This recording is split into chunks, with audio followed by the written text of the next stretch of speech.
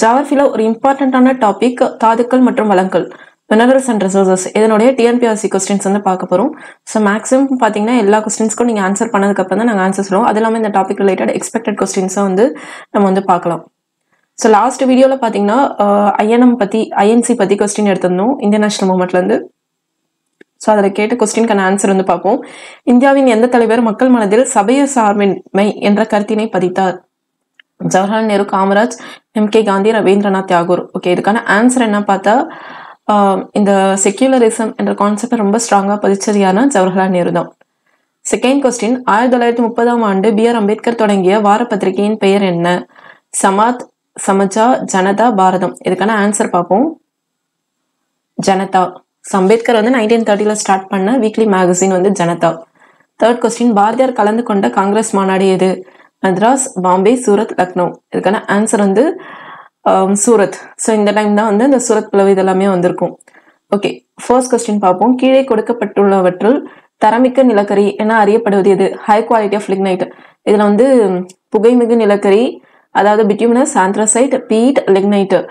So இதுக்கான answer வந்து guess பண்ணுங்க.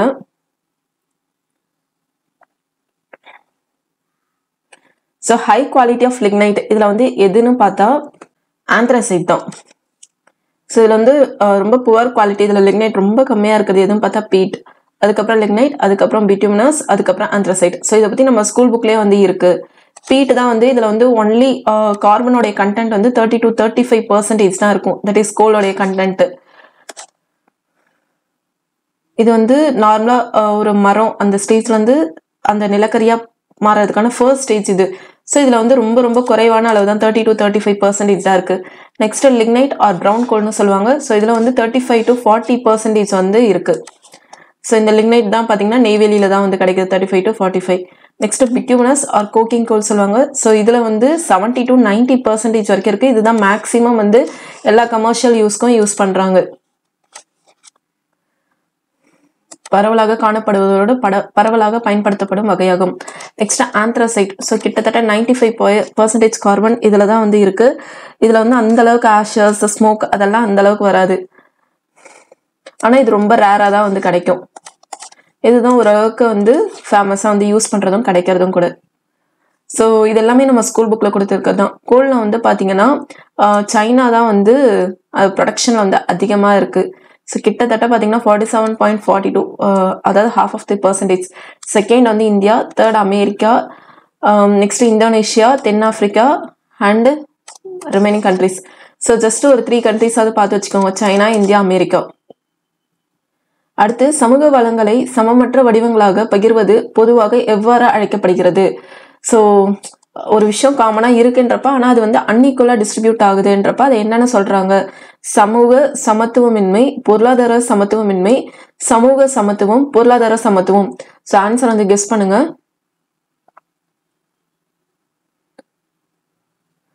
ஓகே, இதுக்கான ஆன்சர் பார்ப்போம். கண்டிப்பா வந்து அன்இக்குவல் வரும்போது ஈக்குவாலிட்டி இது வராது, எக்கனாமிக் ஈக்குவாலிட்டி இது வராது. இது ரெண்டுத்துல ஏதாவது ஒண்ணுதான் இருக்கணும்.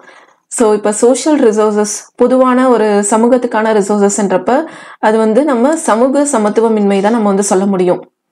பொருளாதார சமத்துவமின்மை வராது. மேபி எக்கனாமிக்கல் ரிசோர்சஸ் வரப்ப எக்கனாமிக் இன்இக்வாலிட்டி நம்ம வந்து சொல்லலாம். அடுத்தது, எந்த வகை இரும்பு தாது இரும்பு ஆக்சைடு என அழைக்கப்படுகிறது? ஆக்சைட்ஸ் ஆஃப் அயன் எந்த அயன் உர சொல்றாங்க? Haematite, magnetite, லிமனைட், siderite. இதுக்கான ஆன்சர் வந்து கெஸ் பண்ணுங்க. Time start. ஓகே, இதுக்கான ஆன்சர் வந்து பார்ப்போம். எதை வந்து ஆக்சைட் ஆஃப் அயன் அப்படின்னு நம்ம சொல்றோம்னா ஹேமடைட்டை தான் வந்து சொல்றோம். Fe2O3. கிட்டத்தட்ட இதுல வந்து 70% ஆஃப் அயன் வந்து இருக்கு. Fe2O3. நெக்ஸ்ட் மேக்னடைட், இதோட ஃபார்முலா வந்து Fe3O4. Limonite 2Fe2O3.3H2O. Siderite FeCO3. So just இதெல்லாம் பார்த்துக்கோங்க. இதை வந்து ஆல்ரெடி டிஎன்பிஎஸ்ல கேட்டிருக்காங்க. கார்பனேட்னு எந்த அயன் வர சொல்லுவோன்னு சிடரைட். ஸோ இந்த மாதிரி எல்லாமே வந்து பார்த்து வச்சுக்கோங்க. இது எல்லாமே இம்பார்ட்டன்ட் தான். இதுவும் நம்ம புக்ல வந்து இருக்கு அயன் ஓர். ஸோ ஹேமடைட் பார்த்தோம் 70% கார்பன். மேக்னடைட் வந்து ரெட் கலர்ல இருக்கும். ஹேமடைட் வந்து பிளாக் கலர்ல இருக்கு, சிவப்பு. ஹேமடைட் வந்து கருப்பு நிறம். லிமோனைட் இது வந்து பாத்தீங்கன்னா இதுல வந்து 50% கார்பன் வந்து இருக்கு. இது வந்து பழுப்பு நிறம் மஞ்சள் கலர்ல வந்து இருக்கு. டார்க் ப்ரௌன் டு எல்லோ கலர்ல இருக்கும். சிடரைட் இதுல வந்து கம்மியா தான் இருக்கு கார்பன். 30% இது வந்து ப்ரௌன் கலர்ல இருக்கு. ஸோ ஜஸ்ட் இதெல்லாம் பார்த்துக்கோங்க. இதை தவிர்த்து அயனுடைய இது வந்து ப்ரொடக்ஷன் வந்து பார்த்தீங்கன்னா எங்க அதிகமாக இருக்குன்னா Australia first, second China, third Brazil, இந்தியாவோட ரேஞ்ச் வந்து ஃபோர்த்து. ஸோ இந்த ஃபர்ஸ்ட் 3 இது பார்த்துக்கோங்க. அண்ட் இந்தியாவோட ரேஞ்சையும் பார்த்துக்கோங்க. நெக்ஸ்ட், பாறையை பல்வேறு வகை பொருட்கள் சூழ்ந்து காணப்படுகின்றன. இழக்கமான அடுக்கு எது? ஸோ பாறையில நிறைய நிறைய ஸ்டேஜஸ் வந்து இருக்கு. அதாவது அதோட கீழ் லேயர், மேல் லேயர், அதுக்கு அடுத்த லேயர், இந்த மாதிரி நிறைய லேயர் வந்து இருக்கு. ஸோ இதுல வந்து லூஸா இருக்கிற அந்த லேயர் வந்து என்னன்னு சொல்லி கேட்குறாங்க. இழக்கமான அடுக்கு எது? பாத்தோலித், ரேகோலித், granite, marble. So answer guess பண்ணுங்க. Time start. ஓகே, ஸோ அந்த லூஸான லேயர் எதுன்னு பார்த்தீங்கன்னா அதை வந்து ரெகோலித் அப்படின்னு சொல்றாங்க. ஜஸ்ட் வந்து தெரிஞ்சுக்கோங்க. நெக்ஸ்ட், இந்தியாவின் முதல் வானிலை இயக்குனர் general, first meteorological director general of India, BP Subramaniam, RL Singh, KL Rao, HE plant fort. So இதுல ஆன்சர் வந்து கெஸ் பண்ணுங்க. Time start. ஓகே, இதுக்கான ஆன்சர் வந்து பார்ப்போம். ஹெச்இ பிளாண்ட் ஃபோர்ட் இவங்க தான் வந்து first meteorological director general of India.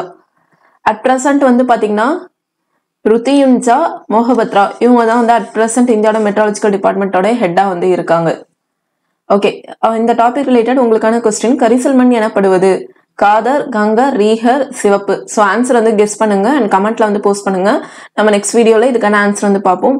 கண்டிப்பா இதுக்கு வந்து நீங்க ஆன்சர் பண்ணுங்க. ஜஸ்ட் ட்ரையாவது பண்ணுங்க. ஏன்னா இதுல நீங்க பண்ற ஒவ்வொரு விஷயமும் உங்க மனசுல வந்து ரொம்ப ஆழமா பதியும். 6th question. கீழ்கண்ட இந்திய மாநிலங்களில் வெள்ளி உற்பத்தியில் முதலிடம் பிடிக்கும் மாநிலம் இது? ஆந்திர பிரதேசம், Tamil Nadu, Kerala, Bihar. So answer guess பண்ணுங்க. Time start. ஸோ சில்வர் ப்ரொடக்ஷனா லீடிங்கா இருக்கிற ஸ்டேட் எதுவும் பார்த்தீங்கன்னா ஆந்திர பிரதேஷ் தான். அடுத்தது தமிழ்நாடு பவர் சப்ளை. இதுல வந்து ஒவ்வொரு பவர் சப்ளை எந்தெந்த டிஸ்ட்ரிக்ட் வந்து அந்தந்த பவர் சப்ளைல அதிகமா இருக்காங்க. அனல், புனல், அணு உலை, காற்றாலை ஆற்றல். கல்பாக்கம், கூடங்குளம், கயத்தார், மரவக்கண்டி, கீழ்மேட்டூர், நெல்லித்துறை, தூத்துக்குடி, மேட்டூர். ஸோ ஆன்சர் வந்து கெஸ் பண்ணுங்க. Time start.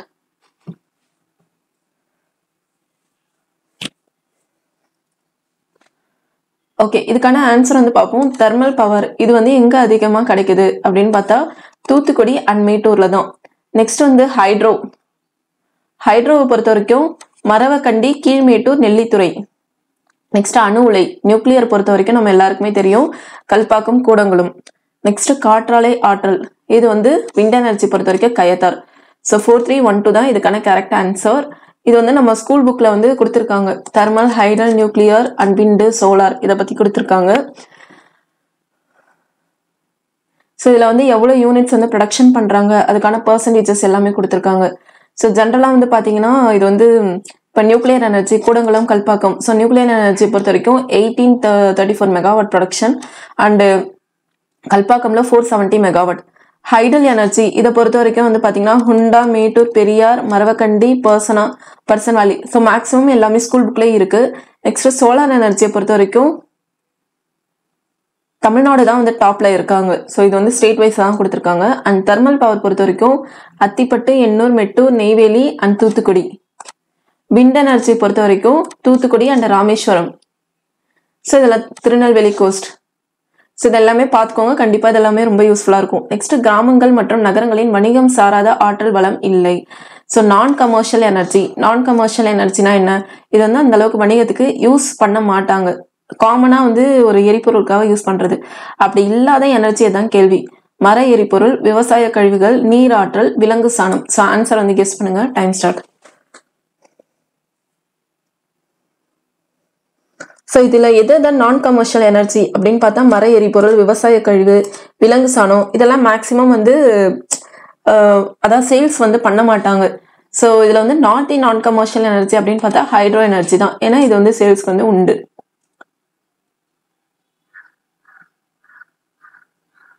அடுத்து, புதுப்பிக்க வல்ல ஆற்றல் ஆதாரமான காற்று டேஷ் செயல்முறையால் தொடர்ந்து நிரப்பப்படுகிறது. ஸோ ரெனியூபிள் சோர்ஸ் வந்து அந்த ஏர் வந்து எது மூலம் வந்து கரெக்டா அந்த ரெனியூபிள் ஆகிக்கிட்டே இருக்கு ஒவ்வொரு பொருளுமே. சுவாசனாலயா, காலநிலைனாலயா, வானிலைனாலயா, அலைகள்னாலயா? ஸோ ஆன்சர் வந்து கெஸ் பண்ணுங்க.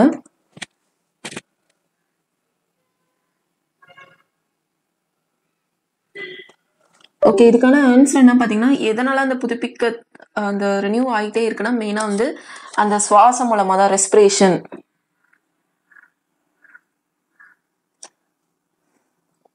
நெக்ஸ்ட், கீழ்கண்டவற்றில் எது தவறாக பொருத்தப்பட்டுள்ளது?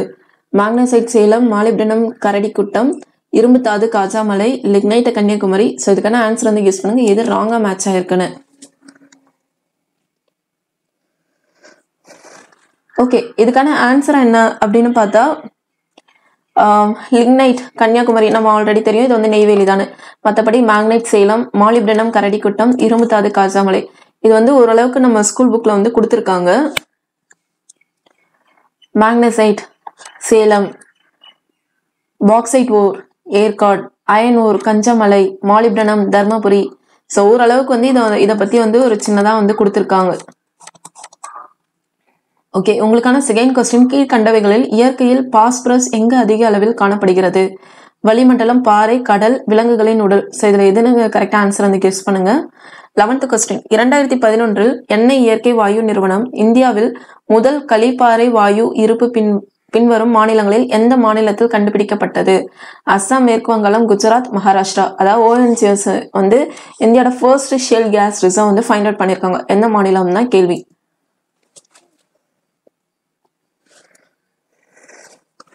ஓகே, இதுக்கான ஆன்சர் வந்து பார்ப்போம். ஸோ எந்த மாநிலத்தில் வந்து கண்டுபிடிச்சிருக்காங்கன்னா வெஸ்ட் பெங்கால், மேற்கு வங்காளத்தில் தான் வந்து இந்தியாவோட first shell case reserve 2011 ONGC find out பண்ணியிருக்காங்க. ஸோ இதுதான். இதை தவிர்த்து வந்து நம்ம அடுத்தடுத்த டாபிக் வந்து நெக்ஸ்ட் வீடியோவில் வந்து பார்ப்போம். அண்ட் இதுக்கான கொஸ்டின்ஸ்க்கான ஆன்சர் வந்து கமெண்ட்ல வந்து பின் பண்ணுங்க. நம்ம நெக்ஸ்ட் வீடியோவில் இதுக்கான ஆன்சரும் பார்ப்போம். இந்த வீடியோ யூஸ்ஃபுல்லாக உங்கள் ஃப்ரெண்ட்ஸ்க்கும் ஷேர் பண்ணுங்க. தேங்க்யூ.